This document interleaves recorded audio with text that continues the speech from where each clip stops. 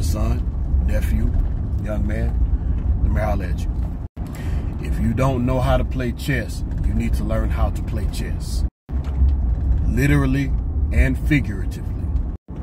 You actually need to learn the game itself, and then once you learn the game, or as you learn the game, you need to learn how to move the same way in life accordingly. What you mean, Mr. Renaissance Man? I ain't got time to play no game. I don't play no games, bruh. Calm down, calm down. Here's what I mean.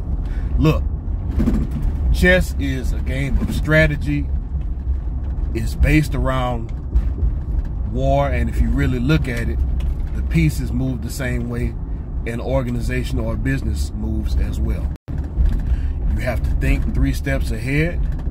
You have to try to anticipate 3 to 5 steps ahead what your opponent may do.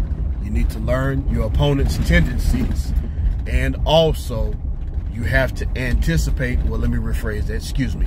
You have to look back at your past moves to see if you made mistakes or if you made good moves.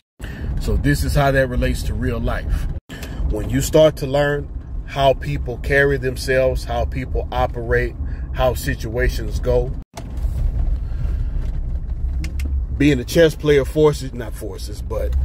makes you more apt to understand law, policy, parameters. It makes you think about what you do and the actual consequences long term versus what you've done and where you ended up at. If you're hot-headed, that can help you stop trying to get results instantly and learn how to set up your plays for the long term. That's the biggest problem, especially with my black young men, is that we try to, y'all be trying to get results and get revenge and make things happen right then and there, and you're so impatient. Learn how to play chess so you can determine, is this a play I need to make right now? Is it a long play? Do I need to disguise what I'm doing right now and then go with my real strategy and reveal it later? You have all the options in the world if you learn how to move correctly. Last but not least, and there may be other aspects, if I'm missing, put them in the comments. But look, when you learn how to play chess, you become strategical and not emotional.